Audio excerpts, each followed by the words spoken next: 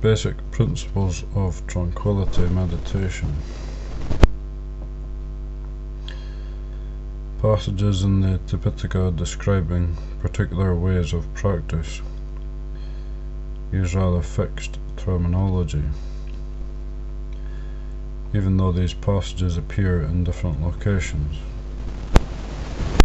There are two main outlines for the way of practice in which tranquility precedes insight, and they both involve reaching a superior level of concentration before developing insight.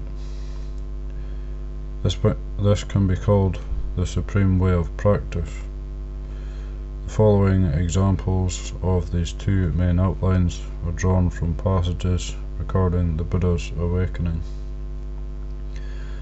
Outline number 1. This common description describes the four jhanas, followed by threefold knowledge, vidya. So too Agi-Vesana, when I had eaten solid food and regained my strength, quite secluded from sensual pleasures, secluded from unwholesome states, I entered upon and abided in the first jhana, the second jhana, the third jhana, the fourth jhana. When my concentrated mind was thus purified, bright, unblemished, rid of imperfection, upakilesa, malleable, wieldy, steady, and attained to imperturbability, I directed it to knowledge of the recollection of past lives. This was the first true knowledge attained by me in the first watch of the night. Ignorance was banished and true knowledge arose. Darkness was banished and light arose. When my concentrated mind was thus purified, I directed it to knowledge of the passing away of the appearance of things. This was the second true knowledge attained by me in the second watch of the night. Ignorance was banished, light arose. When my concentrated mind was thus purified, I directed it to knowledge of the destruction of the tents. I directly knew as it actually is, this is suffering, this is the origin of suffering, this is the cessation of suffering. This is the way leading to the cessation of suffering. These are the tents, this is the origin of the tents, this is the cessation of the tents. This is the way leading to the cessation of the tents. When I knew and saw thus, my mind was liberated from the taint of sensual desire, from the taint of becoming, and from the taint of ignorance. When it was liberated, there came the knowledge. It is liberated, I directly knew, birth is destroyed. The holy life has been lived, what had to be done has been done. There is no more coming into any state of being. This was the third true knowledge attained by me in the third watch of the night. Ignorance was banished, light arose. When this description is used to describe the practice of realization for disciples of the Buddha, the terminology is the same except for the passages in brackets. Some passages describe direct both kinds of knowledge rather than just mentioned above, while other passages only mention directing the mind to the final knowledge of destruction of the tents. Outline number 2. A less common description describes the 8 concentrative attainments, samapatti, in addition to the attainment of cessation, nirodha samapatti, followed by the knowledge of the destruction of the tents. So to Ananda, quite secluded from sensual pleasures, secluded from unwholesome states, I entered and dwelled in the first jhana. But as I was dwelling in this state, mental application accompanied by perception, sanyamana sikara, associated with sensuality, disturbed my mind. which was for me an impediment at Ba-da. Then it occurred to me, with the subsiding of applied and sustained thought, let me enter and dwell in the second jhana. Then on a later occasion I entered and dwelled in the second jhana, but as I dwelled in this state, mental application accompanied by perception associated with applied thought disturbed my mind, which was for me an impediment. Then it occurred to me, let me enter and dwell in the third jhana. Then on a later occasion I entered and dwelled in the third jhana, but as I dwelled in this state, mental application accompanied by perception associated with rapture disturbed my mind, which was for me an impediment. Then it occurred to me, let me enter and dwell in the fourth jhana.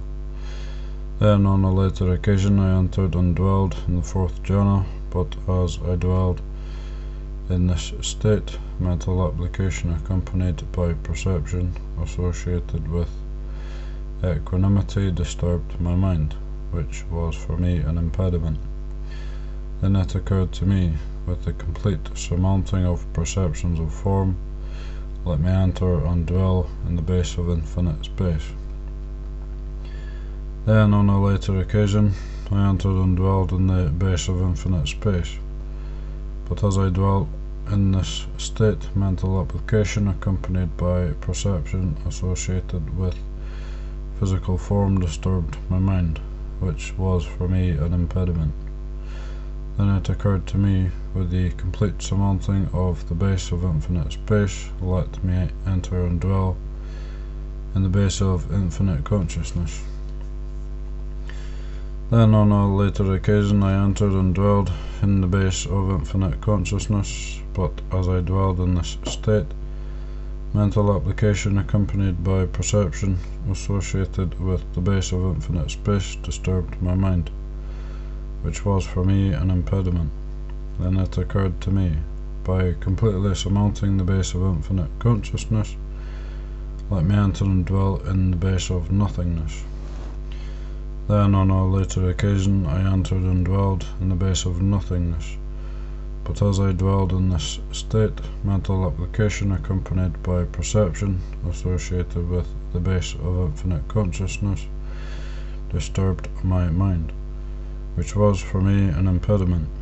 Then it occurred to me, by completely surmounting the base of nothingness, let me enter and dwell in the base of neither perception nor non-perception. Then on a later occasion I entered and dwelled in the base of neither perception nor non-perception, but as I dwelled in this state, mental application accompanied by perception associated with the base of nothingness disturbed my mind, which was for me an impediment. Then it occurred to me, by completely surmounting the base of neither perception nor non-perception, let me attain the extinction of perception and feeling. Then on a later occasion, having seen the danger in the base of neither perception nor non-perception, I attained the extinction of perception and feeling, and by seeing with wisdom the tents were completely destroyed.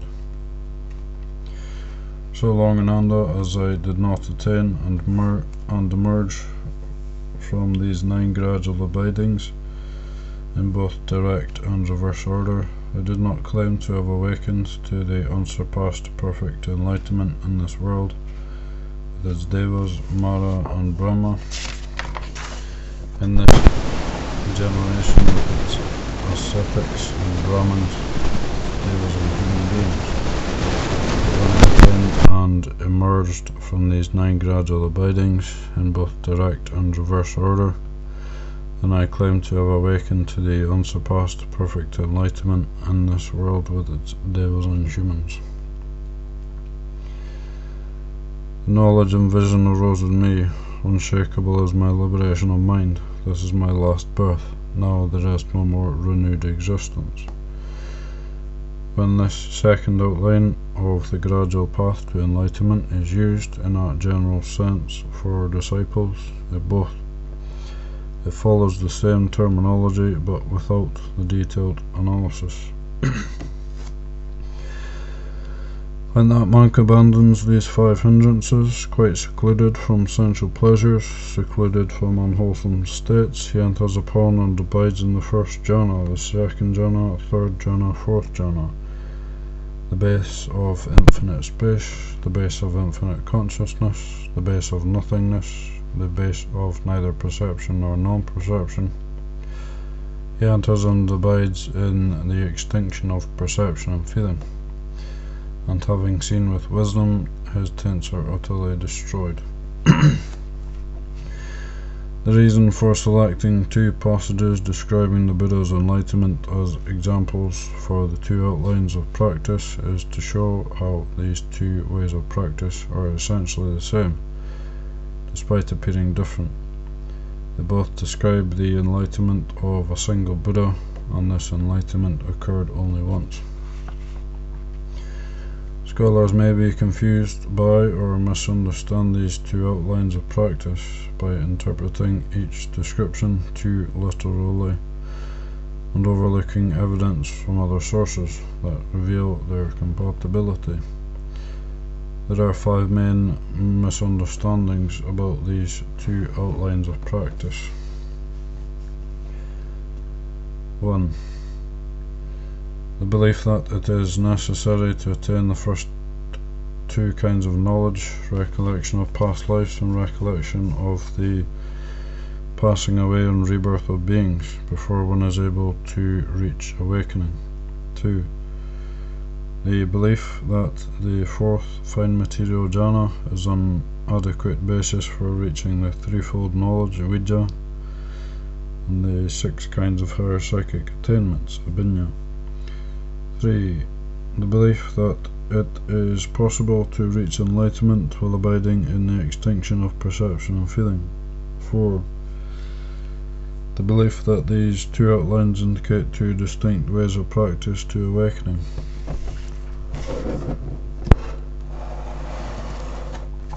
5. The belief that the gradual attainments described in these outlines occur in a single period of time. Let us look more closely at these misunderstandings. 1. Evidence that is not necessary to attain the recollection of past lives or the knowledge of the passing away and rebirth of beings in order to attain arahantship or realize nibbana is clear. A. In some examples of the first outline, there is no mention of the first 2 kinds of knowledge. A person attains the 4th jhana and directs the concentrated mind directly to the destruction of the taints. These examples show that the 2 former kinds of knowledge are optional. B. In the Susima Sutta, the Buddha describes arahants liberated by wisdom, panya vimutta, who are not attached to the 5 aggregates and discern-dependent origination, and yet are unable to perform psychic powers. They do not have the divine ear, telepathy, recollection of past lives, the divine eye, kuku papatayana, nor do they dwell in peaceful deliverances, santa vimokkha, equals formless attainments.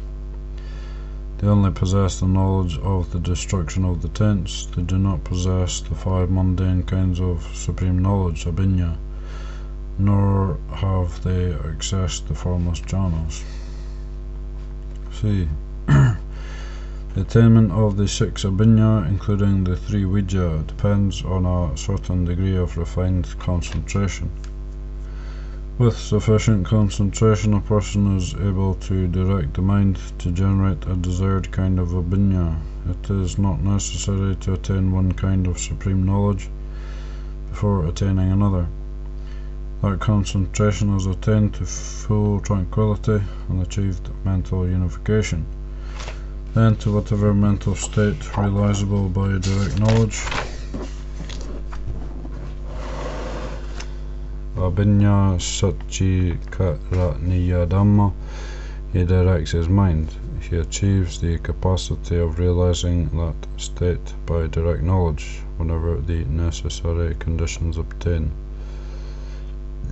If he wishes, may I wield the various kinds of psychic power.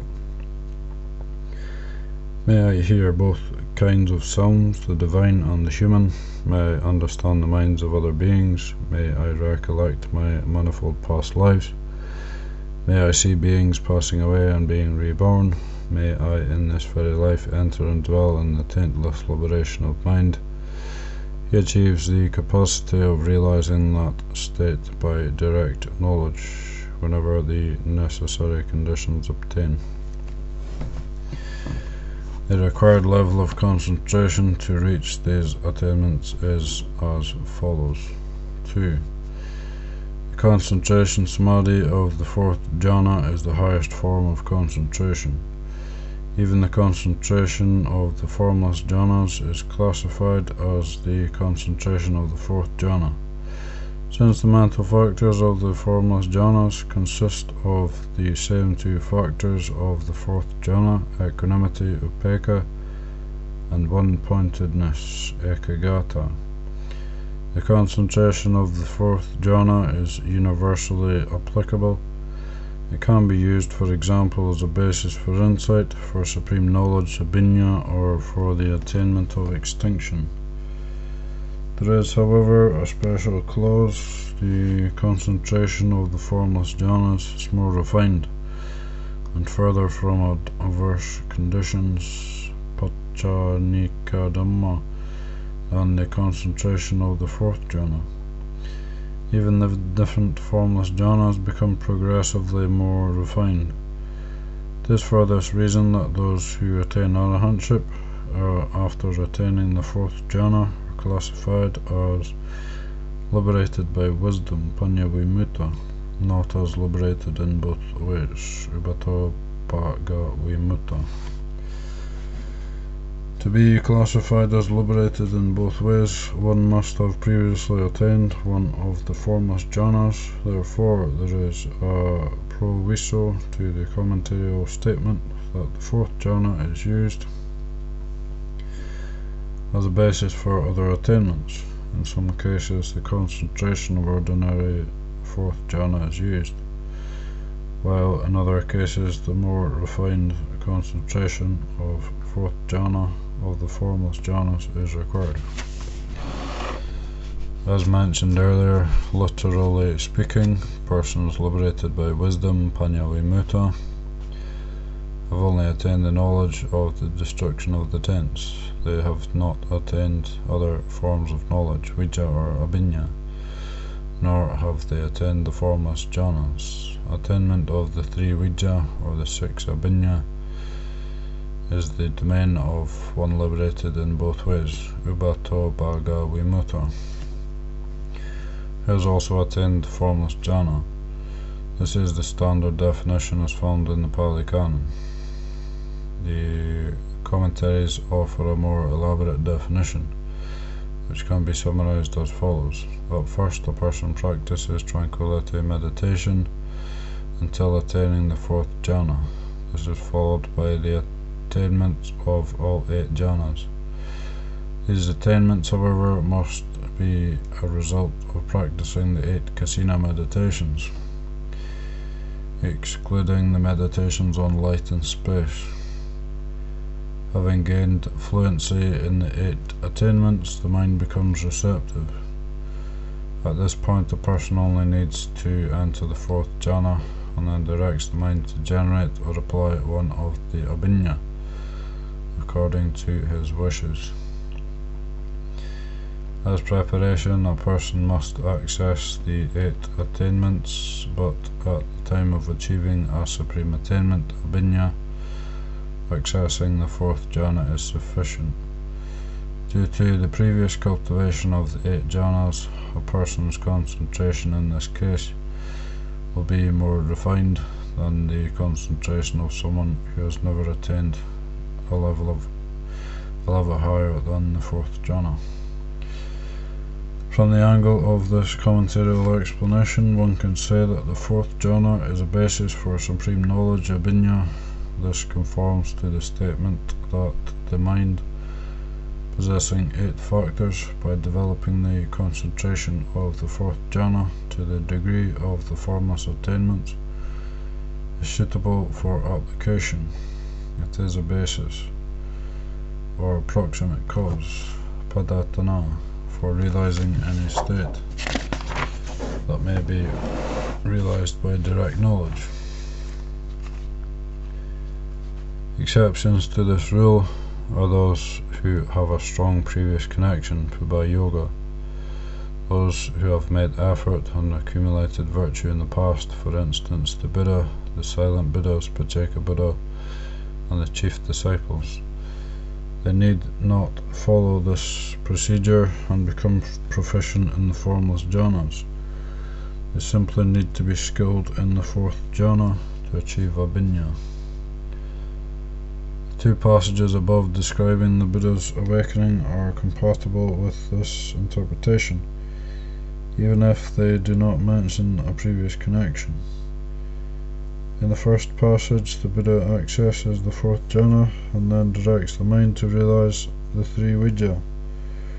Earlier in his life, he had established a strong foundation in samatha and attained the 8 jhanas while living with teachers, Alara Kalama and Udaka Ramaputta. The second passage reveals that the Buddha developed proficiency in all levels of concentrative absorptions before his enlightenment. 3. Passages describing the extinction of perception and feeling, Sanya Veda Yita Nirodha, can easily lead inexperienced readers to the false conclusion that the person who has attained this state reaches arahantship while abiding in this attainment.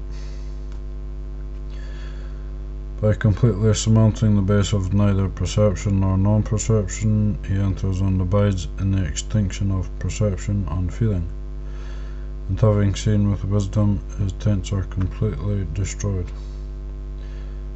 This passage lists the sequence of practice and realization, but does not include the circumstances or intermediate details.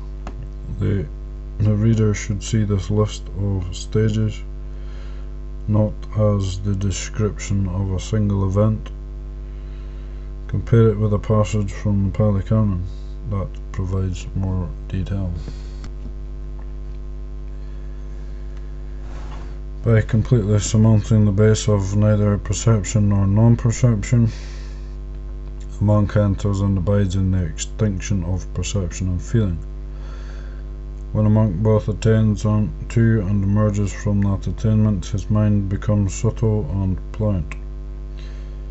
And with his mind subtle and pliant, immeasurable concentration has been well developed by him. With this immeasurable concentration that is well developed, he directs his mind to whatever mental state is realizable by direct knowledge, and he attains the ability to witness these states whenever the necessary conditions obtain. If he wishes, may I wield the various kinds of psychic power. May I hear both kinds of sounds, the divine and the human. May I in this very life enter and dwell in the taintless liberation of mind. He achieves the capacity of realizing that state by direct knowledge whenever the necessary conditions obtain. In the second passage, the entering upon the extinction of perception and feeling and the destruction of the taints are separated. The attainment of Sanya Veda Yita Nirodha is a supportive condition, bestowing a suitable level of concentration to the mind. Afterwards, by seeing with wisdom, a person dwells in the taintless liberation of mind. These passages corroborate the fact that the 2 earlier outlines for the way of practice, in which tranquility precedes insight, have essentially the same meaning. 4. As can be seen from the previous 3 points, addressing various misunderstandings, the 2 main outlines describe a single way of practice from different angles. The first outline emphasizes the practice and highest realization that results from applying well-developed concentration to accomplish supreme knowledge and insight. The second outline describes intermediary stages of tranquility meditation, along with the true purpose of tranquility, the final stage of insight.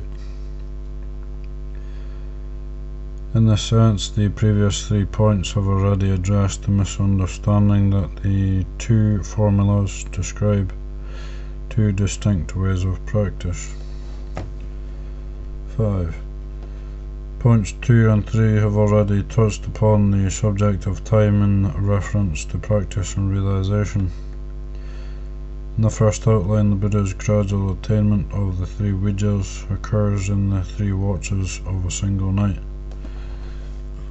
But in the case of other practitioners, the attainment of vijja or each abhinya can happen either in quick succession or separated by months or years. Second outline describing the Buddha's concentrative attainments clearly indicates that a period of time elapses between each attainment. Examples of the same outline describing the attainments of other practitioners, however, do not mention time, which can give the impression that these attainments occur during a single time period. The fact there is no uniform period of time that these attainments occur, it will vary from person to person. The 2 outlines merely describe the different levels of attainment. They do not necessarily define the time involved. There are passages in the scriptures that confirm this fact. For example, the story of Venerable Sariputta in the Dighanaka Sutta, while the Buddha was giving a discourse on feeling Vedana and other topics in the Boar's Cave on Mount Vulture Peak. To the wanderer Dighanaka, Sariputta was standing behind the Buddha, fanning him. Reflecting on this Dhamma teaching, Sariputta realized arahantship. This occurred after Sariputta had been ordained for 2 weeks. Looking at this sutta in isolation, one may have the impression that Sariputta had not reached any attainments to add to his opening of the Eye of Dhamma, Srimatra, 2 weeks previous to this occasion. Instead, at this moment, he realized complete awakening arahantship. But by reading the Anupada Sutta, one sees that during these 2 weeks, Sariputta was developing insight in conjunction with jhanas, Ugana Daha Samatha Vipassana, tranquility and insight in unison, without interruption, from the first jhana to the extinction of perception and feeling. This reveals that he had realized the fruit of non-returning before listening to the Dighanaka Sutta. One last question that should be addressed is, can arahants develop tranquility meditation and increase concentrative attainments or psychic powers after being enlightened? Those who use insight as a vehicle, vipassana yanika, have not previously attained jhana, but at the moment of path realization, concentration becomes firm and they access the first jhana. Afterwards, they can access the first jhana, fruit of attainment, parasamapati, in order to abide in happiness in the present whenever they wish. The question here is whether they can develop higher levels of jhana. The sub-commentaries claim they can. Their state of mind is conducive to refining and strengthening concentration. They probably develop samatha to promote a happy abiding in the present, Dittadhamma Sukha Vihara.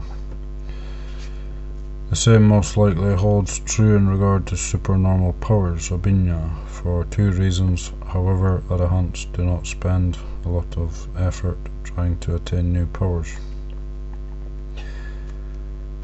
First, they do not seek special psychic powers for their own advantage, and second, the benefits to others are not enough to warrant the difficulty and time required to develop them, as described in the Visuddhimagga. Arahants are more likely to use the time and effort to teach others, which is called the miracle of teaching, Anusasani Patihariya, which the Buddha praised as the greatest of all miracles. This is superior to concerning oneself with mundane psychic powers, which are potentially harmful and lead ordinary people to be fascinated in a mysterious and obscure world that lies beyond their ability to understand and causes them to neglect more important activities. Normally, people seek protection in external conditions or divine powers, which opposes fundamental Buddhist principles. Arahants who do not wield mundane psychic powers still possess what the Buddha called a noble power, Ariya-edi. They are able to look at unendearing, repulsive people and things as endearing and not repulsive. Similarly, they can see attractive, alluring people and things as impermanent, conditioned, and unworthy of attachment. This is a great power.